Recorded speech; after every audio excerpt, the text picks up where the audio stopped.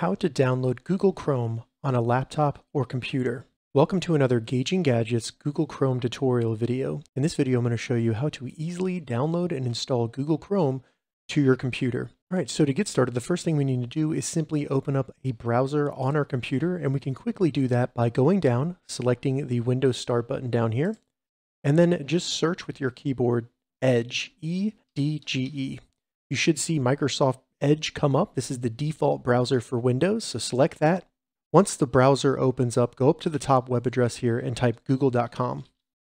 Once we're at Google, all we need to do is search Google Chrome, and then the first link that comes up, select that. And now all we want to do, and as you can see, this is google.com/Chrome, and now all we want to do is select Download Chrome. You should see a download up in the top right. Go ahead and select Open File. And then you will see Google Chrome start to install right here. Just give it a minute or two to install.